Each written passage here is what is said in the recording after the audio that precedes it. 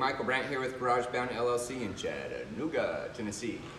We have been working since 2011 when we bought our very first Hypertherm Powermax 45 product to partner with Hypertherm and just be an advocate about how great their equipment is, and we rely upon it. We've been relying upon Hypertherm plasma cutters ever since I started this business as a hobby in 2008 as a hobby. I started welding bicycles and made that really cool piece for Rock City. So it finally happened. It took a long time. I think that I had to earn my way and prove that I would be a valuable asset to become a social media marketer for Hypertherm. And so we're super stoked, we're super blessed to have the new Powermax 45 XP along with some deep reach cutting consumables and gouging consumables. And today we have the perfect project to go ahead and get going on this. So we got a wrecker outside, we got to get way down in a hole and cut a cradle out and re-weld some new cradles and bushings in so that the wrecker can actually tilt and lower.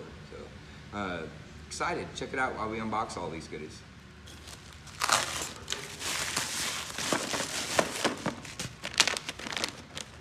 Okay, right here we have the Powermax 45 XP consumables kit.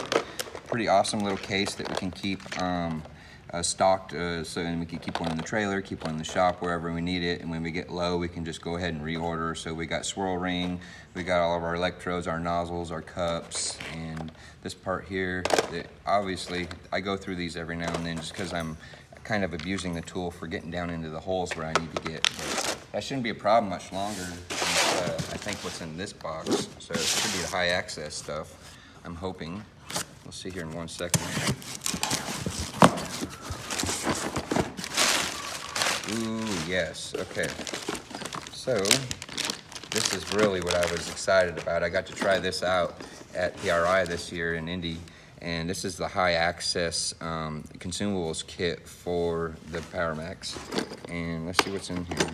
So we have super long electrodes, super long, I guess this would be called the nozzle still, and still have a swirl ring and this extension that goes on the end of the torch that allows you to get down in there to hard to reach places to get the job done that you need to get done. So we'll likely use this today and give you a demonstration on our current project.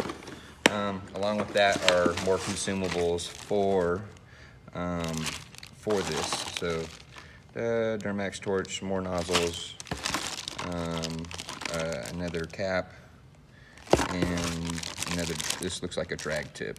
So still have to figure out how all these interchange, what the difference is between just regular cutting versus the gouging, and I still have to figure out if the cutting consumables, the nozzles, and the electrodes are different from the high access.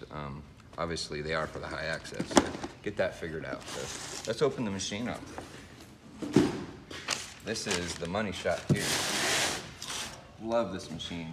My first Hypertherm Powermax 45 I had from 2008 until just recently. My friend kept begging me, my buddy Roger, to buy it from me, and so I finally sold it to him, hoping that I'd get this partnership with Hypertherm and the contributed equipment would take its place and I'd have updated equipment. So dreams do come true sometimes. If you stick with it and you do your part and you pay it forward and you show them that you bring something to the table, companies will partner with you and let you do the cool things that you do and represent them.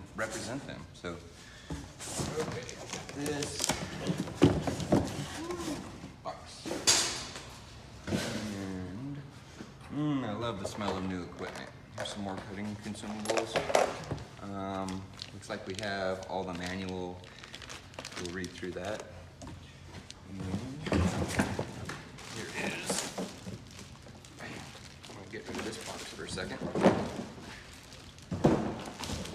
Look at this beautiful new machine. Man, it's masculine.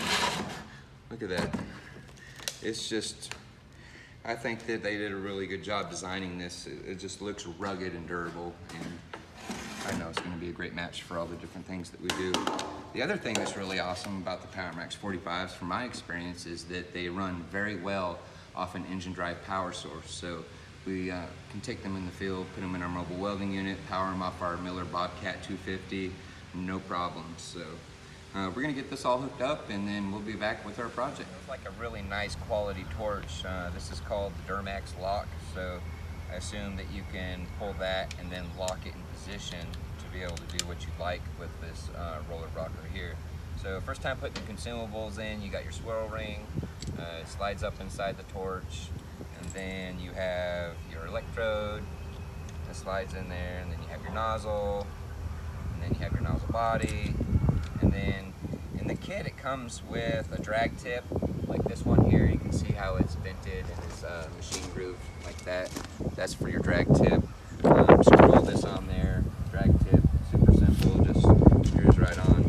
Your other option in this kit also comes with a different type of nozzle. So this, you can see this machine nozzle that fits with this tip here, and that's for gouging. So that can go back in here into the kit, and then we can put the kit away and get ready to fire this thing up. We do have our high access consumables here. I'll get a video over here of what we're actually doing. I don't think they're needed just yet. We'll cut it out. Maybe if we want to gouge out the rest of the metal instead of having to be in there grinding with the grinder for a long time, we might have the, we'll definitely have the ability and option to do so. Our project, you can see that we have some damage right here. Whoever built this or repaired it last really didn't do a great job welding and getting a good bond to the different materials. So we actually had to spin 2 new bushings here. There's a shaft that goes all the way across, and then we made these 2 new cradles here. So we got to cut all this out to install our new cradle, and that's what we're going to be using first time with the Powermax 45.